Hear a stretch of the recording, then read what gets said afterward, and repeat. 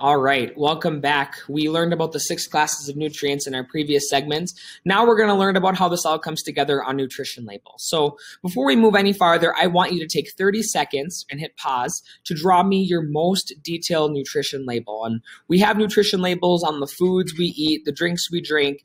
All of these items contain a nutrition label. Okay, I want you to channel that in your brain. Think of what elements are on a nutrition label and draw it out on a piece of paper. When you're done, come on back here and we'll go over how you did. All right, hopefully that gave you enough time to jot down. We're gonna do this Kahoot activity in class, so don't fret. But we know, just kind of as a segue here, that there's this thing called My Pyramid. Okay, and this is something that we probably have all heard of in our health classes and also just in the lunchroom at school. My Pyramid tells us how much of each of the different food groups we should eat. So we have our grains, our vegetables, our fruits, our fats and oils, our milk, and our meats, fish, eggs, and beans. So these are the recommended daily intakes for a 2,000 calorie diet. So every day we should have at least 6 ounces of grain. You should make at least half of your grains whole. 2.5 cups of vegetables, 2 cups of fruit, limited intake of fats, oils, and sweets, at least 3 cups of milk or dairy products, and 5.5 ounces of meat, fish, eggs, and beans. This is a nutrition label, and I want to walk you through all of the key components. And you can hit pause and read this a little bit in more detail if you'd like. The first thing I want to draw your attention to is towards the top where it says nutrition facts, serving size, and servings per container.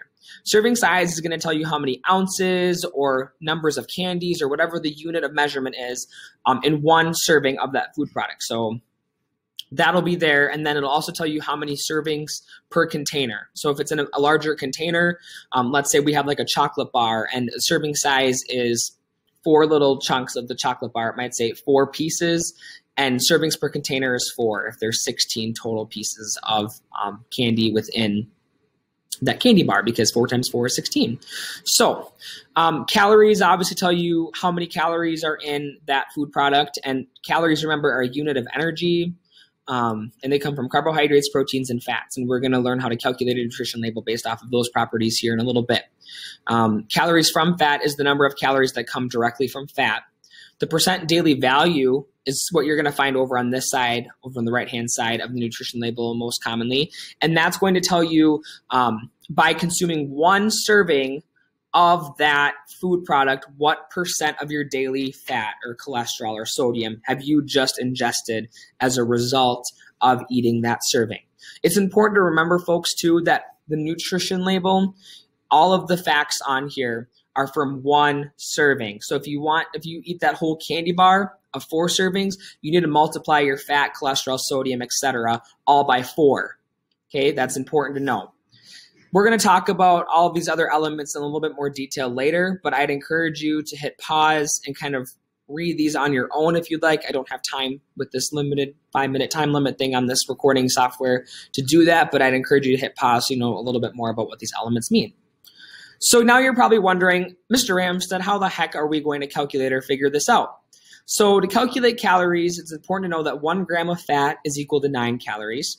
1 gram of carbohydrate is equal to 4 calories, and 1 gram of protein is also equal to 4 calories. So I want you on the right-hand side to practice calculating the amount of calories that come from these areas using the label. So figure out how many calories are from fat, how many calories are from carbohydrates, and how many calories are from proteins. Okay, so I'm going to give you about a few seconds to finish those calculations up in your head. This should be pretty mental math. So for fat, the first thing we're going to do is we know that there are 12 grams of fat in this serving. Okay, so we're going to take 12 times 9 because 1 gram of fat equals 9 calories. That's going to give us 108. Same thing for carbohydrates and protein, except we're multiplying those values by 4 to get 124 calories from carbs and 20 calories from proteins.